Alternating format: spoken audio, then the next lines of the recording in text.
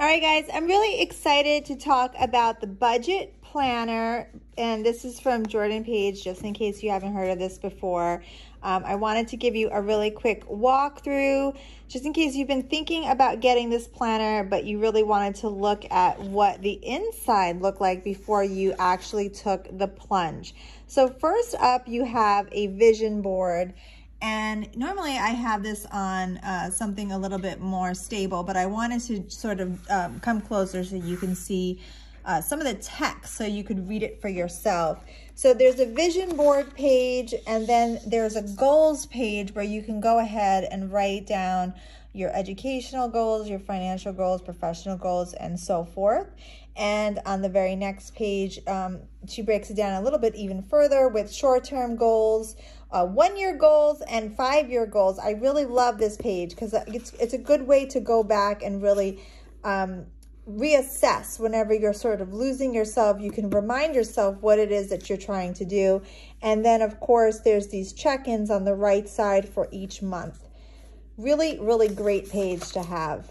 Now you have your debt tracker. So this is however many different pieces of debt, different types of debt that you have. Every payment that you have, you track your balance, and then she has some words of encouragement on the bottom.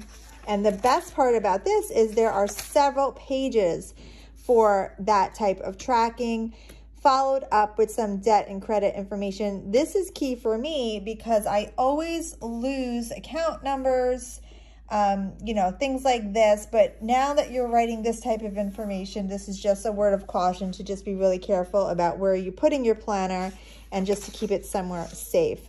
Savings goal tracker. I love this so much because I'm just about to talk about doing a save an extra payment for your mortgage challenge. And this is, you can do this right in the planner.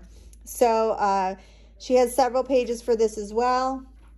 Basically, she has 36 slots, and then when you go ahead and make a payment into one of your slots, you can go ahead and mark it in. So you can have your savings goal, you divide that goal by 36, and every time you make one of your payments, you just color in one of these circles until you get to your mark.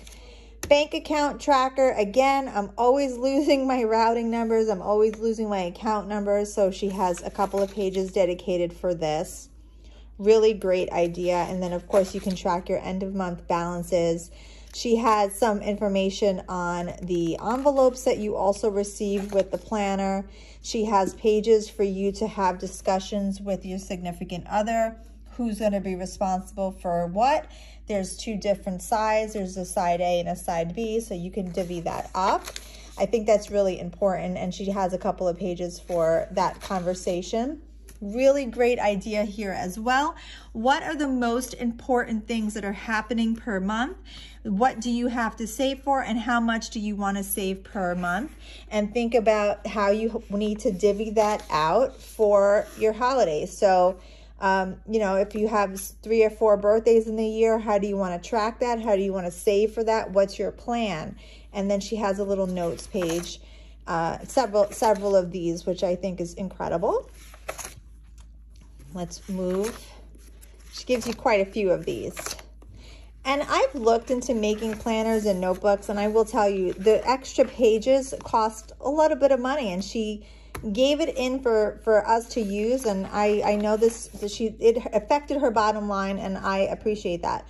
So here we go, January. This would be our first month. So month at a glance, we have a little monthly calendar. She gives you a spending freeze challenge at the beginning of every month, and so she says pick a full week, 7 days, Sunday to Saturday. Do not spend a penny. And then she tells you figure out how much you saved per week, and then a total amount saved at the end. And some thought-providing questions over here, thought starters, where you can talk to yourself, and maybe you're looking for that coffee, and then you can come back here and just read your answers, and that will help you not spend that money. Now over here is where you do your tracking for the week. So this is for the month, actually. So this will be how you track all your expenses and your spending and your paychecks. You put everything in here at the beginning of the week, at the beginning of the month, with your notes, and then you start your weekly spending tracking. So this is every month will look the same. And then at the end of your week, you have a weekly weigh-in with your significant other, or you do it by yourself if you need to, and you talk about your wins, your budgets, your how you've personally felt it went. If you're doing it by yourself or if you're doing it with your significant other, you can talk to each other about how you feel this particular week went.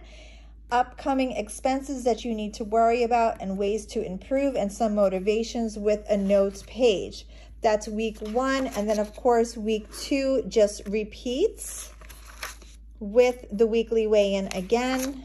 Week 3, weekly weigh-in. Week 4, weekly weigh-in. And I think every month she gives you 5. So you go through the whole entire planner, budgeter, until you get to the very end. And I just want to show you at the end of the last 12 months, there are still a handful of notes pages that are blank for you to enjoy. So overall, I'm really excited about getting started with this planner. As you can see, it's really clean, it's really simple, and it's really a great way for you to just get control of your finances with a wonderful beginning area for you to do extra stuff like your savings goals and your debt tracker. I actually had done quite a bit of research when it comes to budget planners, and I really like this one the best. So I wanted to just shoot this really quick video so you can take a look, make your own decisions, and see if this is the right planner for you.